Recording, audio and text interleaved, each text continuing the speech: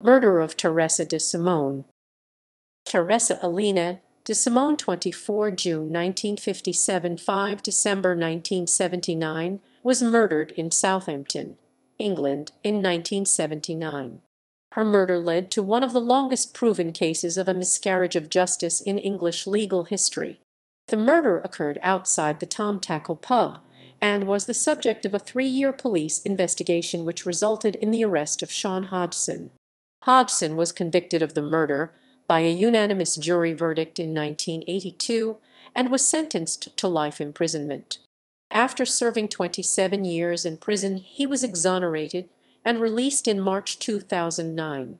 DNA analysis of semen samples that had been preserved from the original crime scene showed that they could not have come from him.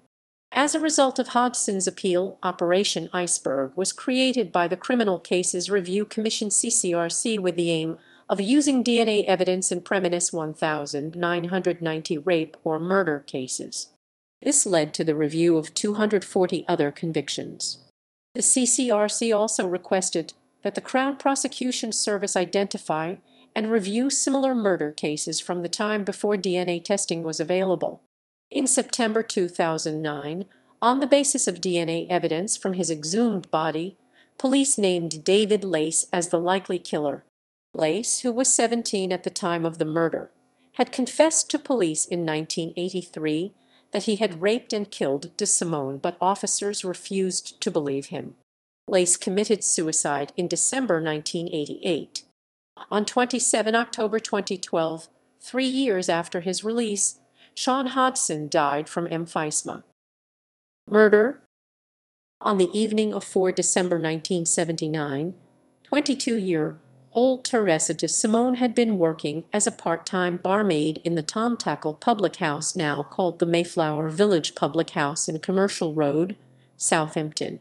By day she was employed as a full-time clerk for the Southern Gas Board. She had been employed at the pub for less than a month. The pub was located centrally in the city, only 50 yards 46 meters from the police station and law courts, and near the city's central train station and the Gaumont Theatre, now the Mayflower. When her shift at the Tom Tackle ended at 23:11 p.m., she went on to a nightclub in nearby London Road in the company of her friend Jenny Savage. Although the discotheque was a relatively short distance from the public house, they traveled in Savage's car, leaving De Simone's Ford Escort in the pub car park.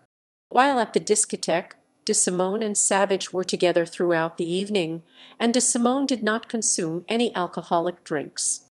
They left the nightclub together, and Savage drove De Simone back to the Tom Tackle car park, arriving sometime between 0:30 and 12:30 and 1:00 a.m. on 5 December. Savage testified that she drove into the covered parking area. Savage was the last witness to see De Simone before she was killed. When De Simone's mother, Mary Sidoti, discovered she had not returned home by the morning, she expressed concern, and her husband Michael, Teresa's stepfather, drove to the pub where he observed De Simone's car still parked, but did not make any closer investigation. Shortly after 10:00, Anthony Pocock, the landlord of the Tom Tackle, was expecting a commercial delivery to the premises, and believing De Simone had deliberately left the car overnight, he decided to try to move it to allow the delivery through. Inside, he discovered De Simone's partially clothed body on the back seat. He immediately called the police. Police investigation. Forensic investigation. The pathologist arrived at the scene at 11:45. His report of the crime scene described the deceased lying on her back, with her leg bent at the thigh and knee, with the knee resting against the back of the seat, and the left thigh running along the edge of the seat with the leg hanging over the edge. The body was naked from the waist down, and her left breast was exposed. Part of a pair of tights was pulled down to the left ankle. The remainder of her underwear and the other. The time of death was placed at between 1:00 and 2:10 and 2:00 a.m. 5 December. In a statement issued at the time, Detective Superintendent John Porter said, "It is 99% certain that the girl was murdered, attacked, chatted to or met by her killer in a matter of seconds after Jenny Savage left her. He could have been waiting and seen Jenny leave. It is possible that he was actually sitting in Teresa's car, as we found the near. Visible on De Simone's neck were a series of multiple, roughly horizontal, linear, bruised abrasions on the front of the neck, which matched the description of a gold chain and crucifix which the deceased had been said to be wearing that evening, indicating the possibility that this was used as the ligature and leading to the tabloid press dubbing the murderer the Crucifix Killer. The chain was not present when the body was discovered and has never been recovered. Semen was present in the vaginal canal in sufficient concentration to indicate that it had been present no more than 3 to 4 hours before death. As De Simone's movements for the entire evening previous to her death were known and documented, the semen could only have come from her assailant. Evidence of bruising and tearing of the genitalia demonstrated that the intercourse was non-consensual. A number of vaginal, anal, oral, and control swabs were taken by the pathologist, and subsequent forensic examination demonstrated that the semen was produced by a male with the blood type or AB. Further swabs were taken from De Simone's clothing and the car. The victim's leather handbag and personal belongings, including a diary, were found in multiple locations within the vicinity of the crime scene, although her car keys, rotary wristwatch, 2 necklaces, 3 rings, and a bracelet have never been recovered. Suspects. The investigation was headed by Detective Superintendent John Porter of Southampton Criminal Investigation Department (CID). In the 12 months after the murder, police interviewed 30,000 people, took 2,500 statements, and traced 500 people who were in the area on the night of the murder. At one point, the list of possible suspects totaled 300 men. Despite De Simone's possessions being taken, police did not believe that robbery had been the motive.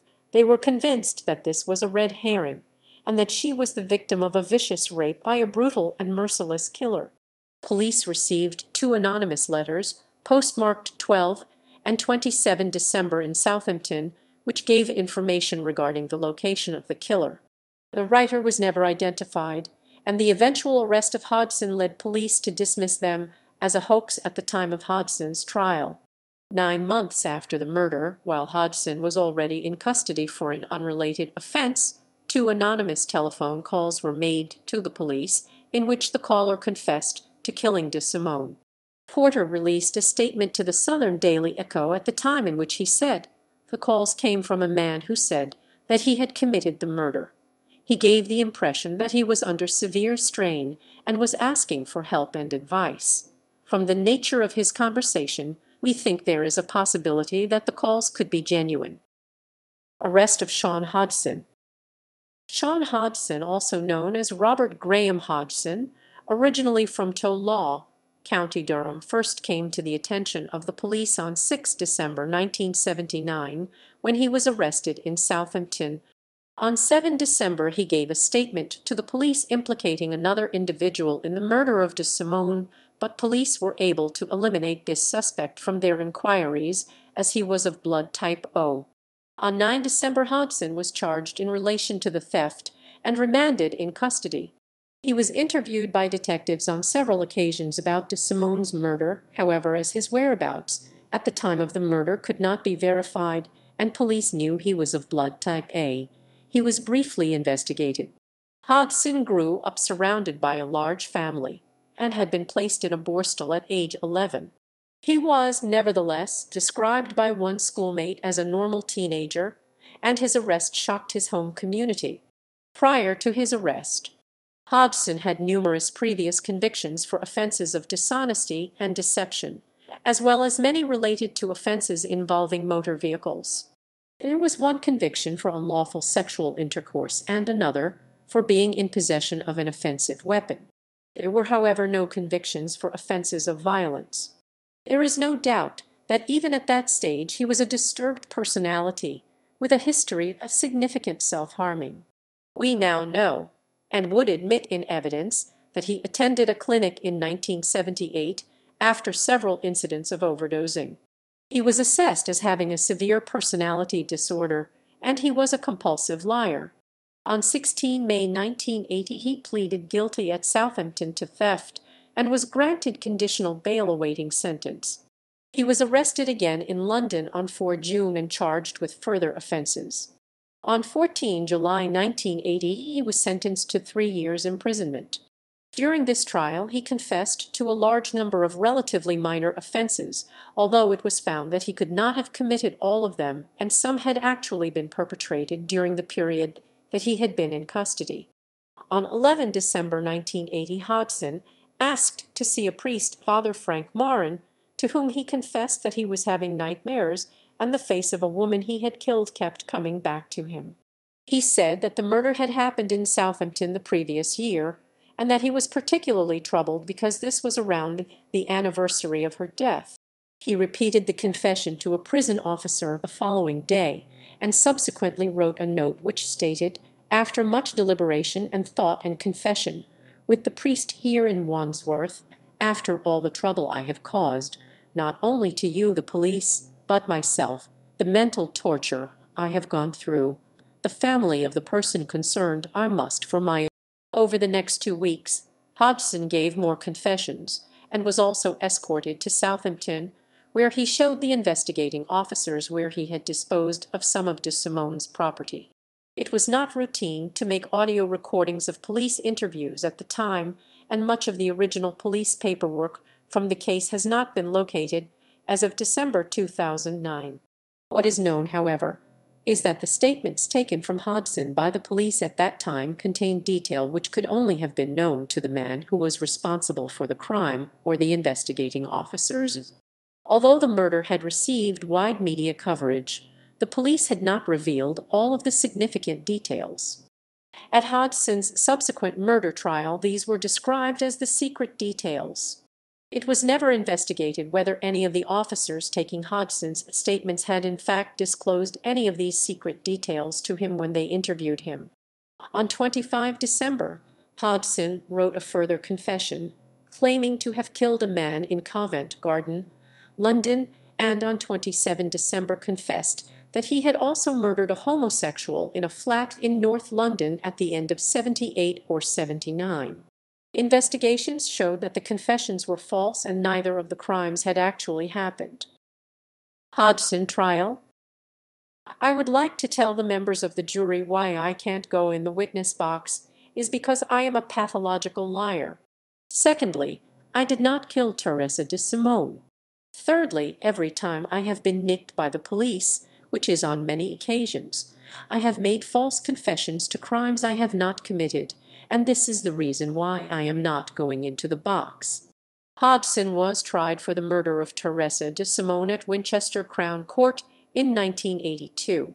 During the course of the 15-day trial, Hodgson chose not to give evidence or submit to cross-examination. For the defense, Robin Gray QC explained to the jury that such was the extent of Hodgson's compulsive lying that he had confessed to 200 different crimes, including murders that had not happened. The Crown's case against Hodgson was that he, under the influence of drink, broke into the deceased's car intending to steal it, but then fell asleep on the back seat. When the deceased returned to her car, she put her handbag onto the back seat and brushed against him. He seized her by the back of her jumper, twisted it and strangled her, and when she was dead. Hodgson's confessions were a significant part of the case against him. The jury retired to consider their verdict at 11:00 a.m. on 5 February 1982, and their unanimous guilty verdict was returned at 14:15 to 15 p.m. the same day. The judge, Mr. Justice Sheldon, told Hodgson, "It is a verdict with which I entirely agree. I have no doubt whatsoever that you were guilty of this appalling, horrible crime of killing that girl." Appeals.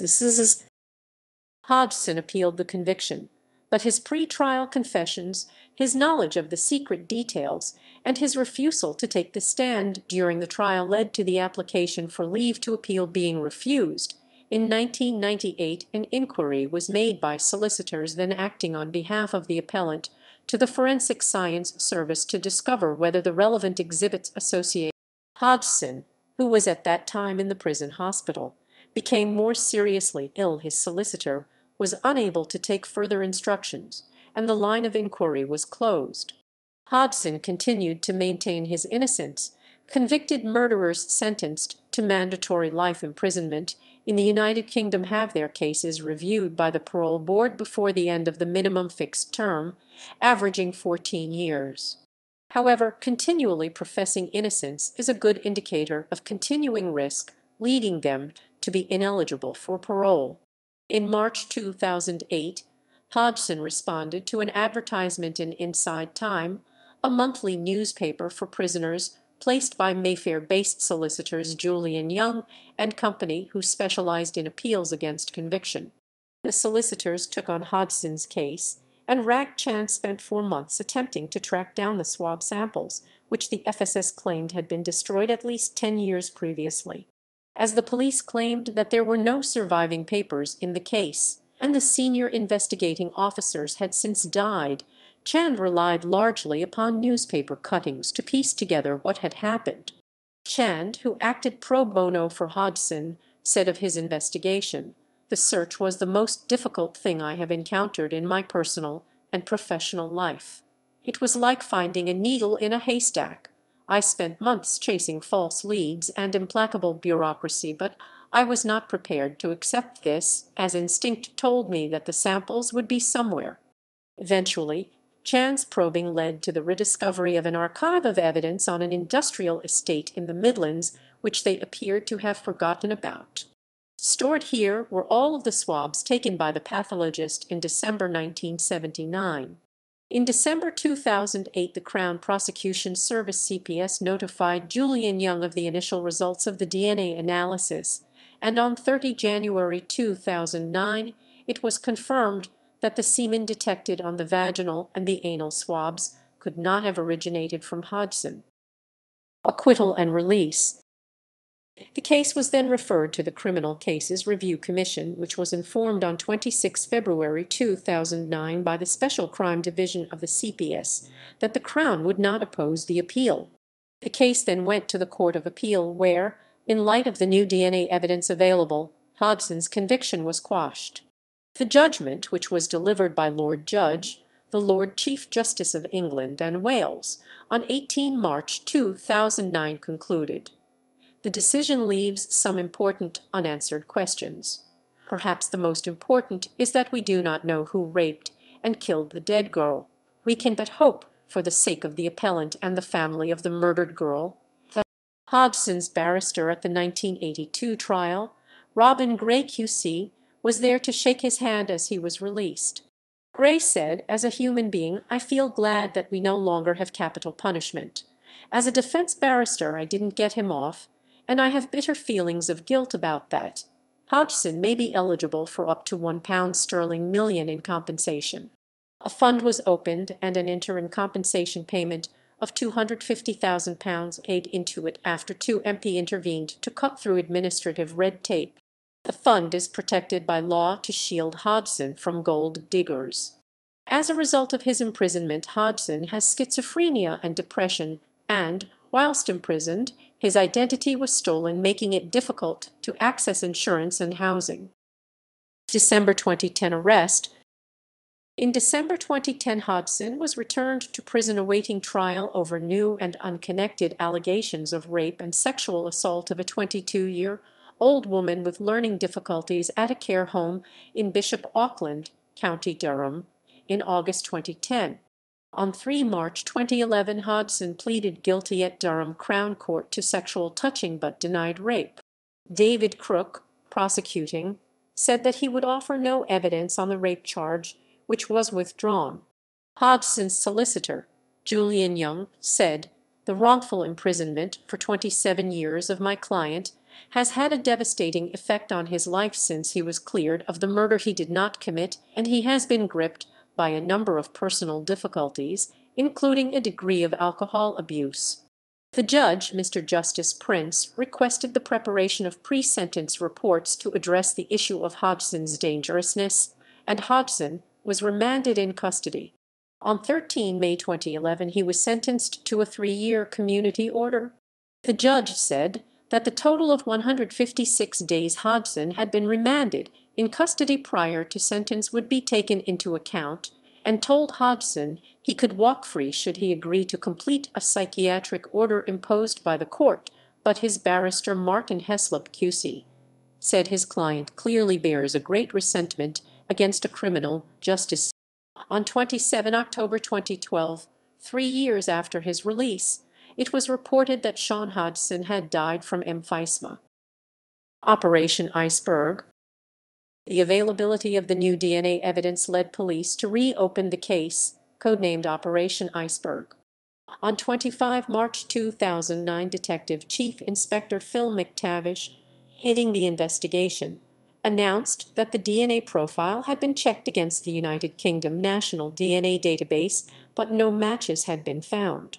He said a number of key witnesses have already been located, interviewed, and are assisting the investigation. All persons screened to date have been eliminated against the DNA profile. We will screen as many people as we consider necessary. On 11 August 2009, McTavish released a statement that a prime suspect had been identified, adding, "While work is ongoing to maximize DNA evidence, the inquiry team is confident they are on the right track and hopefully could be close to solving this 30-year-old murder." The suspect, later identified as David Lace, was discovered when the profile of the killer showed a partial match on the national database, which belonged to a sibling of a previous suspect. A further sample was taken from another sibling, who was not on the database, to help confirm the match via a process called familial searching. At first, the police refused to release the identity of the new prime suspect, except to reveal that he had committed suicide in 1988 and had confessed to De Simone's murder while in custody for an unrelated crime in 1983, 18 months after Hodgson's conviction. His body was exhumed at Kingston Cemetery in Portsmouth on 12 August 2009 in order to compare his DNA to that found at the crime scene. Hampshire Constabulary said the breakthrough in the case was only possible because of advances in forensic science, and tests on the body would take 6 weeks, after which a file on the dead suspect could then be submitted to the Crown Prosecution Service. Visitors to the cemetery in Portsmouth said the grave of the suspect had no headstone and was untended. Police revealed that the suspect's confession was one of 7 which had been made since Hodgson's conviction. Hodgson's lawyer, Julian Young, said the confessions had been vital information which could have freed his client much earlier, and he was shocked police had not acted on it or passed it on. If it is true these confessions were not followed up by police or passed on to Mr. Hodgson's legal team then, or to me as part of the appeal, it is surprising and very disappointing. This may raise serious questions about the way in which the police operated and their failure or unwillingness to disclose evidence. I did not know 7 people made admissions. David Lace. Lace's confession. Lace confessed to the murder on 17 September 1983.